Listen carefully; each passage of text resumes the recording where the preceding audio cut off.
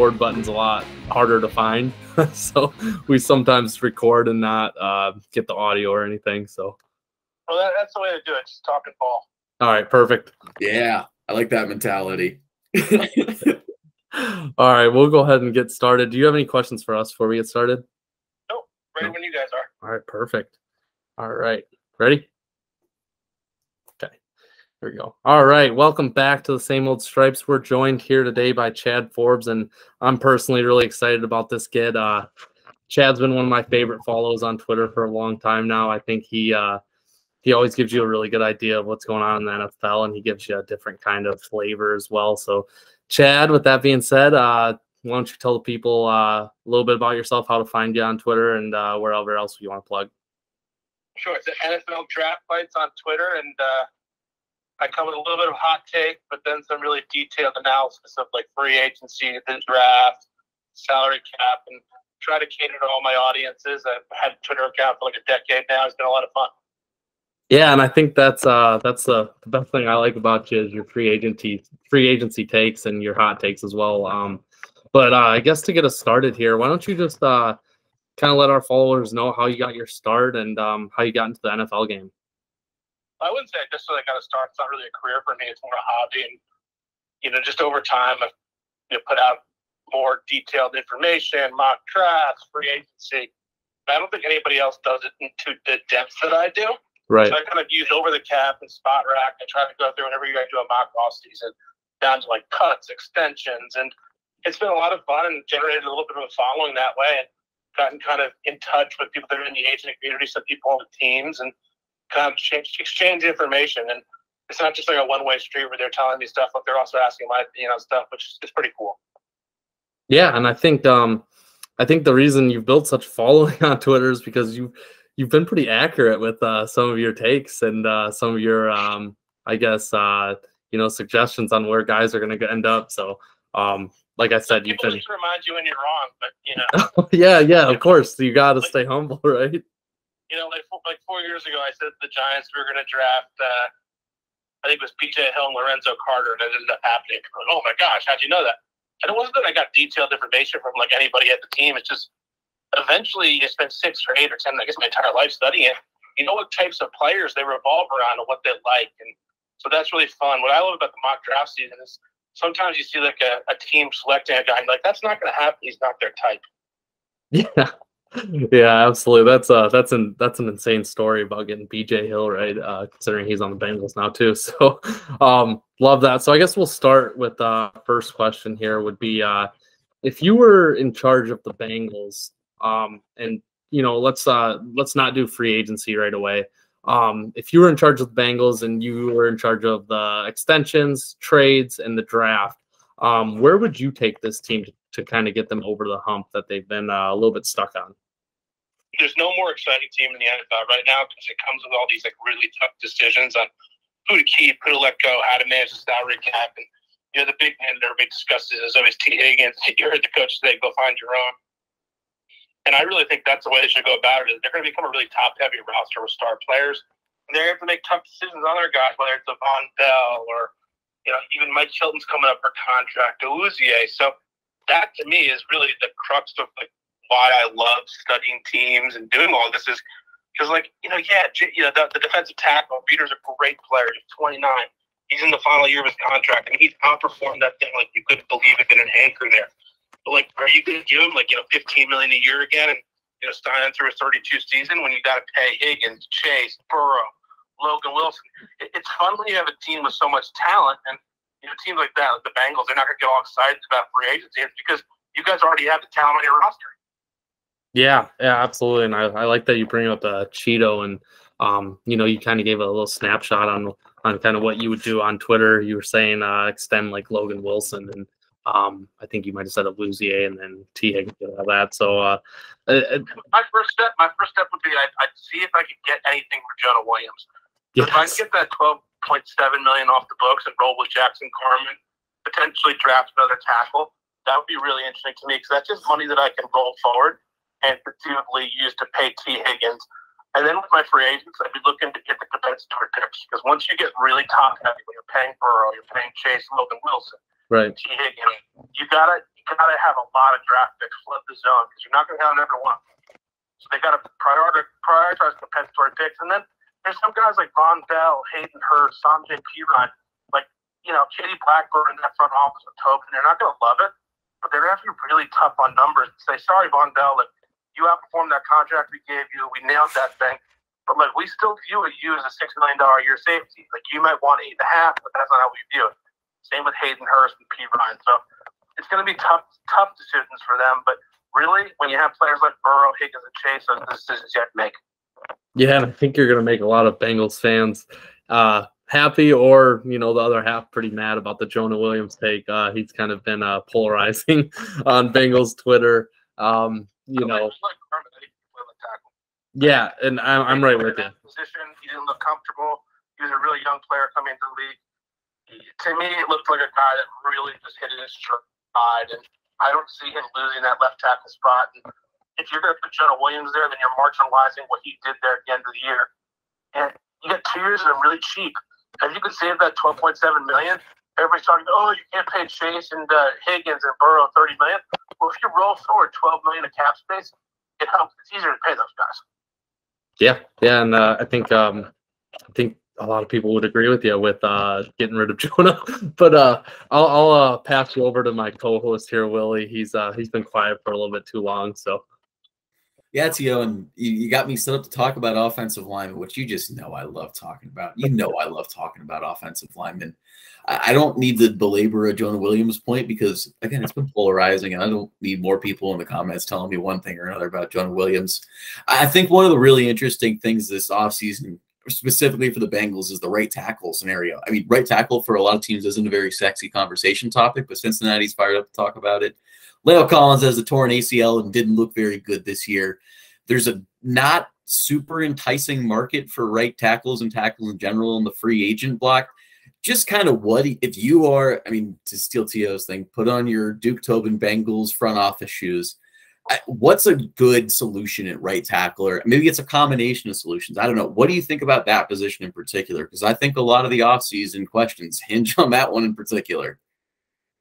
Right. So you start with, you're going to cut Leo Collins. There's no injury guarantee on that contract, right? And what you're looking for is the next Ted Karras. Right, you're not going to pay Mike McGlinchey or Jawan Taylor. The reason they're getting to free agency is because they're good, not great players, and those are the types of guys that get really overpaid in free agency. Mm-hmm. So you're not going to go 16 or 17 million on one of those guys. You want to shop in the mid-tier of the market, unlock kind of a guy with upside. So Jermaine Illuminor, he played right tackle for the Bengals this year. He was a team with Karras in both Miami and in New England. If you offer him that Karras contract, it's 3 years, $18 million, he might accept it, and he'd be. I'm not saying he's a solution, but he's got some inside-out versatility. So if he turns into your spring tackle, you're only guaranteeing him really, maybe 1 year or 1 year, just a little bit into 2024. So that would be really the guy that I would go after. Trey Pipkins from the Chargers is interesting. 25 years, 26 years old, really athletic. And the offensive line coach there seems like he's doing a pretty good job with those types of guys. But you don't want to put yourself in a situation with right tackle where you get towards 28, you say, oh, shoot, we got to reach on Antoine Harris. Yeah. The one doing it there. You guys are a pass blocking team, and he's got a ways to go in that regard. And then you want to take a guy in the mid-rounds to compete with that guy that you're signing, that kind of Ted Karras equivalent for right tackle. Okay, yeah. Ted Karras equivalent. That's such a great – I haven't heard that yet, but that's a really smart way to put it. I think that's perfect. And we love Ted Karras here. He's our absolute favorite. So he was phenomenal. They gave him the contract at the time. People were surprised. Most loved the contract. He was very good until he got hurt. But Karras, he walked in there and he wasn't just good. He became the leader of the team, which is really impressive. And I think he's going to be a kind of a stalwart in Cincinnati. And years after his career's over, probably on local radio. It seems like that community really came to love him. Yeah. I think it's more of a. If you play average to above average, you're loved in Cincinnati on the offensive line anyways, after what we've been through. You know what's great about Karras? There's a lot of guys in the NFL where their primary focus is, I just want to make money, right? I'm here to make money. Yeah. It seems like that's kind of secondary to Karras, which is really rare. Really cares about his legacy and being a leader and being respected in the locker room. And I just thought what he brought to that team was huge. And if that's Illuminor or another option at right tackle, it'd be really interesting. Yeah, I absolutely love that. And Illuminor is another name that has kind of surfaced on Bengals Twitter as well. So I guess sticking with the theme here before we dive in a little bit more into the draft, what are some other names you might be hearing or thinking that would be good fits for the Bengals in free agency? Obviously they're not going to swing for the fences with the top guys, but some of those tier 2, tier 3 guys, what are some names that you think would be a good fit? Well, they're going to need some help with will linebacker. I don't really know what they think about Marcus Bailey. There's not much tape on those kind of backup will linebackers. But you're not just going to roll with like a rookie or a guy's unproven at will linebacker. So that's the strength of the free agency class, right? So they should be able to sign someone there that could come in and give them an impact. I've said that Levante David would be really intriguing there. I don't see them going there. I think he's still the type of guys that get $10, $11 million a year. And if they're going to extend Logan Wilson, they're not going to go to that level price-wise. And where they've really had success in free agency is signing guys that are young and healthy coming off their rookie contract. So, Drew Tranquil makes some sense.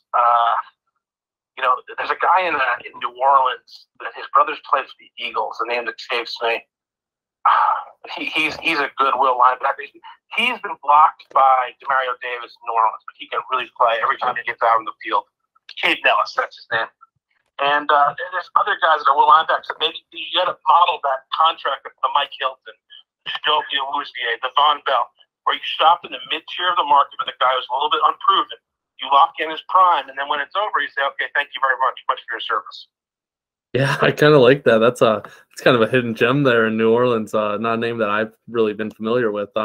One more quick one for me, and then I'm going to send you over to Will again, is me and you talked about this on Twitter a little bit. My favorite free agent in the class this year is Amani Ajawari, or however you say his last name, the Detroit. Do you think there's any chance that he comes to Cincy? It's interesting. If the Patriots don't land one of the big name corners, he probably ends up there. Yeah. He's had a really disappointing season, and a lot of it was that he had extension talks with the team, and they didn't really go anywhere. They're talking like $9-10 million a year, like 6-8 months ago. Right. So it's kind of wild that his stock is down to the point where it is. And he's definitely one of the hidden gems in free agency. The guy that I think is going to be their little hidden gem in free agency, where no one's going to get excited about it, right? But there's a corner in Arizona named Antonio Hamilton that just turned 30, right? So again, we're looking for irregularities in the market, trying to find a way to get a guy on the cheap who outperforms contract, right? Right. Nobody picks 30-year-old corners. He just had his best season in Arizona, and he's a guy that was under Lou Anarumo in New York. So that's the kind of guy. He played special teams. I mean, it's like, he could basically be the Trey Flowers replacement. His name's Antonio Hamilton. You could lock him in for if you offered him 2 years, $4 million, he would get excited because he's kind of like a veteran minimum type player. Right. Okay. That's a nice name. I'll pass you over here to Willie. Oh man, more questions. I don't know. What do I got on my brain? You guys are talking about free agent corners. I don't want to ask about anything about Eli Apple. I think I'm good on that. Actually, you know what? I think I want to ask you about the draft. That comes to mind. Obviously, I actually see you mostly tweeting stuff about the draft. That's where I've seen most of your stuff throughout my time on the internet. Obviously, the combine's coming up. I'm just curious, is there anyone that you're really curious to see test in terms of how their first round impact is going to shake out? Because obviously it's combine weekend. Bengals fans and pretty much every fan base outside of the top 5 or 6 have a relatively good idea or relatively no idea about who they might actually end up with. It's such a weird board. So I'm curious, anyone that you are really looking for to make a stock improvement this weekend? If you see my profile, it says I'm always worried about all 32 offensive lines. And, the Bengals are obviously, one of the teams I've worried about a lot over the years, of course. So there's a direct correlation between how guys perform offensive linemen in their short shuttle and their NFL careers. It's pretty remarkable, actually. So I always like to see the guys that skip the short shuttle, right? They're always the guys that you think have a little bit of tightness in their hips, right? There's a DeJuan Jones or Darnell Wright. No one thinks they're going to do well in the short shuttle, but it's always interesting if they do better than you expected. And then if they skip it, you're just like, oh yeah. His numbers are so bad, he doesn't want to see. So I love that, and I love watching corners run fast. I think it's so funny. We talk about Devin Witherspoon being, a top 5 pick. Right. After the combine, corners must run fast, right? They got to run 4.5, or they got to run under 5.45. They got to run 4.4 to go in the first round. So I always love the corners running, and then I guess if there's one individual guy, I would love to see Anthony Richardson run because, yeah, he's kind of an explosive runner on tape, but he's not necessarily like fast. It's like kind of like he's a little more of a segmented runner. So I'd love to see him run a 40. Yeah. I hope he tests. I really hope he runs. I've been thinking about that this week too. I think that'd be a lot of fun. I feel like it's more likely he does it his pro day, but I think for every reason in the book, I would love to see him test in Indianapolis. Yeah, see, the quarterbacks have kind of gotten to the point where they know they're going to go in the top 10, which he's probably pretty sure he's going to go there. Right. They're kind of like, why do I need to work out? Like, there's nothing that it helps me with, unless they're like there's some guys work out. It really doesn't make sense for the quarterback too, but like it certainly helped Justin Fields. So I'd love to see him run. Yeah. So you're basically saying you think he's a lock for the top 10? Yeah, I don't think he gets past Atlanta at 8. I can imagine. Yeah, it's a quarterback, man. He's so dynamic. I mean, it's hard to imagine. Here's the dynamic, right? Seattle Seahawks, right? Yeah. They're going to re-sign him. Pete Carroll thinks that he's the next Joe Montana. Okay. Oh, really? He's very high on Geno. I don't think anybody else is. That's my point.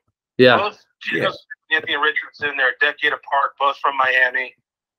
I think it'd be really interesting if the Seahawks took him at 5 and said we're going to give him a year, maybe 2. And then that'd be fun. That'd be a lot of fun. You could see it for sure. Let's look at it, right? Pete Carroll had I don't know if I can curse on this podcast, but yes, you can. Absolutely. Do what you gotta do. He had a dog shit roster, and somehow, he won 9 games. So like, no matter what roster you give Pete Carroll, you're not going to be in the top 5 again unless somehow you figure out a way to trade DK Metcalf. So right. They've got it. If they're there and they believe in a guy, whether it's him or CJ Stroud, I get it. They want an edge rusher, Tyree Wilson. He's like Pete Carroll's dream, like made out of if Pete Carroll designed an edge rusher, it's Tyree Wilson, right? Like, guy's got longer arms you've ever seen. He's huge, right? That does feel like a Seahawks pick. We're only going to be in the top 5 once. Let's skip the quarterback. Yeah, I kind of like that. I guess sticking on the draft here, kind of a 2-part question. If you were the Bengals, where would you go versus where do you think the Bengals will go at 28? Okay, so I would get really excited by guys like Jahmyr Gibbs. Imagine in that offense, if you had to hit a check down, and it was Jahmyr Gibbs. Other guys, sure, the tight ends are interesting if you don't bring back Hayden Hurst, right? Those are non-premium positions. They're cheap to fill in free agency. And once you're paying all these guys, it's going to be really hard to go out and buy the pass rushers, right? Yeah. You're not going to be able to just go out and get Hendricksons, right? Mm-hmm. So the guy that I keep coming back to saying, in 2 years, when Henderson's probably gone, Hubbard's nearing the end of his contract, even the kid from Texas is nearing free agency, who's the guy that's rushing the quarterback? Who's the dog off the edge? And the guy from LSU, Ojolari, gets me really excited for the Bengals because he's not a physical edge setter, but the way that they're going to play is going to be very similar to the Colts in the 2000s, where we're scoring points and we need our pass rushers. He's 20 years old. He's got huge upside. He's a great kid. Ojolari is the guy that I really like right now for the Bengals. Okay. And then where do you think the Bengals will go? I think they're going to go with pass rusher. I hope they do, right? I know it's really you can get excited by Jahmyr Gibbs, right? Yeah. Bijan Robinson ain't getting there. Yeah. You can get a Zach Charbonneau in the 3rd round. You can re-sign what's his name for pass protection? P. Ryan. You can probably get a Jeff Wilson in free agency for $3 million, right? You can't jump out in free agency in 2 years and get a pass rusher for $20 million because you're going to be paying all these guys so much money. Right. So you're going to have to develop your pass rushers internally. And they figured out with the interim of defense, oh, wow, we don't really have to take corners. We can even live with Eli Apple out there, which is just the guy deserves a raise for letting Eli Apple be confident. Watching him and Trey Flowers be confident to me, it's just it bends my mind. But so you're not going to be able to pay for the pass rushers. So I think you got to get a pass rusher. And Ojolari, he's a really explosive player. I like him a lot more than Nolan Smith from Georgia. Yep. I like the guy from Kansas State, but I just think Ojolari, there's something there that's untapped. He's 20 years old, big upside. I feel like I'm kind of hogging you here, but what about a guy like Will McDonald? Where do you see him going? And then do you think he gets the first? Here's the thing I heard about Will McDonald, right? And I'm not here to blow up the kid's spotter. Right. But he's a 24-year-old rookie that turned 25 somewhere through the season, right? And everything you hear about him is there's maturity questions about his work ethic, right? Okay. I'm more okay with that. I'd say like it's ideal, right? It never is. But it's like it's okay if the kid's like 20 years old, right? But when he's 24, it's like a lot different. So I think that McDonald has to answer a lot of questions at the combine. The interview is going to be very important. He's obviously pretty explosive, but also because he's 24, I think his frame's maxed out. Where Ojulari is already bigger and he's 20. Okay, I like that. Okay. Willie, do you got anything else? No, other than the fact that your boy Will McDonald needs to add some lower body weight and power. I guess my last thing, would you find it, you talk about the edge rush in particular, but how crazy or how not crazy would you find if the Bengals ended up going with more of an interior facing player? I mean, they've definitely been known in the past to draft guys a year early as a replacement. DJ Reader is going to be coming up next season. Mazi Smith is a guy that was at the top of Bruce Feldman's Freaks list to start the last college football season, which, you know, the Freaks list is obviously a nice little reference for us as we get in the draft season. But even the guy like Sakai Ika from Baylor, or, you know, Kalijah Clancy is trending really high, but even a guy like that, I mean, do you think an interior pass rusher is out of the question or maybe a bad way to go? Or he's the one that comes to mind is very interesting because he's got some tape where he looks a little bit like Geno Atkins. Okay. And you can't take a defensive everybody's talking Mazi Smith, Siaki. I don't like Gervin Dexter. Again, he's 20 years old, so I think there's pass rush upside that you can learn. But you can't take a defensive tackle who's just like a two-down player in the first round. Because ultimately, you know, when I say a two-down player, if you're the Bengals and you're scoring, you know, hopefully 50 points a game, you're basically going to be in your sub-package pass rushing all the time, right? That's how you're going to play games. So I think a little bit is what's happened there is they've overexposed Hendrickson and Hubbard with so many snaps and haven't had a great rotation. Now, we saw the Texas kid come along, the one that had the tough end of the playoff game. yeah. You just need to keep flooding the zone with pass rushers. I think their model, really, what they should be studying, and I understand they only won one Super Bowl with the Colts, but if you're Cincinnati, you'll take one. But the Colts were when they had Freeney, Mathis, and Peyton. Yeah, and you said we'll take one. We'll take one. If we only get one, we'd be very happy. Oh man, I really don't want to take up any more of your time because you've been super generous. But I gotta ask about Bijan Robinson, man. He's my guy. He's my wish at 28. I know he's not gonna be there, but where's his floor and where's his ceiling in terms of where he gets drafted? He's going to Philadelphia. At 10? Howie Ross was so smart, right? Watch he trades back like New England or Green Bay or somebody, picks up an extra third, right? Yeah. And then he grabs Bijan Robinson, okay?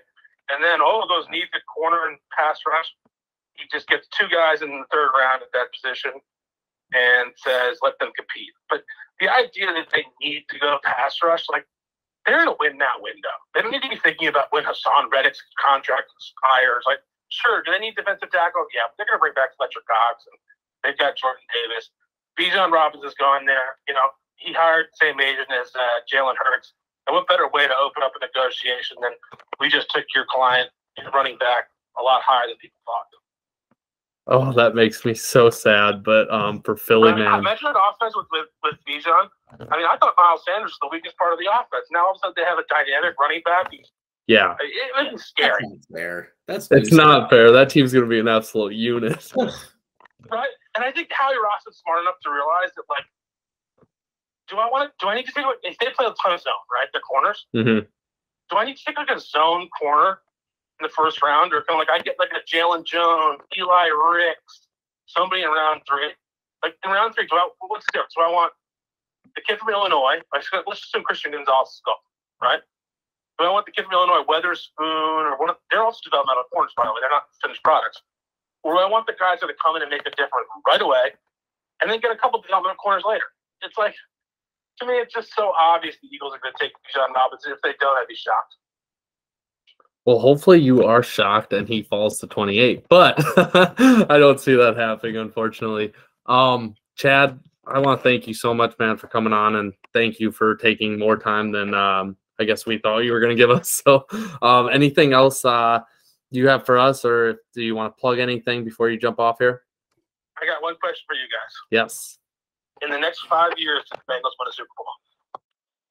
I think so, man. I think I'll start, I guess. There's a ton of pressure on the next two years for them. And I think it's a very critical offseason for them. But I do think I think so with 9, I think you have a really good chance. What do you think, Willie? Yeah, I think they're going to break through in one of these. I mean, there's so much talent on this roster especially when you look at the windows on some of these guys, they're still early in the Jamar Chase rookie contract. I mean, T. Higgins is getting towards the back of that. It just feels like they've got a lot of guys in place for the next 2 or 3 seasons at least. I just think that, even if you ask me 3 years, I think I'd have a hard time saying no. Now, 3 years is obviously a tougher bet, but 5 years, I think 5 years is pretty. I think they're not probably. That's not a fair thing for me to say. I think they have a real good shot to win one. So yes. All right. My second question: if you give T. Higgins a big extension, right? So he's extended through 2026. You have 4 more years. Mm-hmm. How much is your confidence that you'll win the Super Bowl go up? Go ahead, Will. That's not fair. I don't know. I mean, at that point, it just really comes down to what they're going to be able to do with the rest of the roster. Because now we know Kansas City can do it. And Brett Veach has been an incredibly good, executive for a long time in this league. Duke Tobin's had really good rosters, and he's had not so good rosters. So I would say the 1 and the 5 makes me feel more confident, but the 1 after the T. Higgins contract window, that gets pretty tough for me to, really put a staple or, stamp on that. So I don't want to say declaratively no, but I would say a less confident maybe. If you'd asked me 3 months ago what should the Bengals do in the draft, right? Yeah. I would have told you take like a Jalen Hyatt in the first round. Yes. As you talked about, get the replacement for Higgins. But I've gotten to the point where I'm saying Higgins is a player. You don't let him leave. Yeah. Yeah. So we're kind of on that train right now too, where we're debating even taking an explosive receiver at 28 because Boyd's contract is up, and giving Burrow at least 1 year of 4 top receivers is unreal. So like if a Jackson Smith, Hyatt, someone like that would be awesome. But I guess since you asked us that, what are your thoughts on that? Yeah, I think 31 teams are screaming, trade T. Higgins, trade T. Higgins. Everybody realizes he's a star. Yep. You don't get rid of star players. There's very few big men that move like him. Mike Williams, the other Clemson receivers with the Chargers, he can't even hold T. Higgins' jockstrap. They're just different players. And Higgins, and Mike Williams is a star. So T. Higgins is 24 years old. He's going to keep getting better. You extend him. And part of extending him is you can't franchise tag Jesse Bates again. They have the same agent. But, maybe he's the guy you keep. So you would keep Jesse Bates as well? Or? Oh, no, I let Bates tag him. I said, okay. Sure to the agent. He can go to free agency. Yep. I let him walk. And you know what? I'd rather have T. Higgins than have Von Bell, Hayden Hurst, and Mike Hilton. Absolutely. You win stars. Sure, the Chiefs did it, but that's because they have the greatest star on the planet in any sport right now. You know that guy. That whole thing. All right, guys. I'd love to talk again later after the draft and recap with you guys. It was fun. Oh, that'd be awesome. Thank you so much. Thanks, Chad. Take care. Take care. Bye-bye. Awesome. That was awesome. He's a fun guy.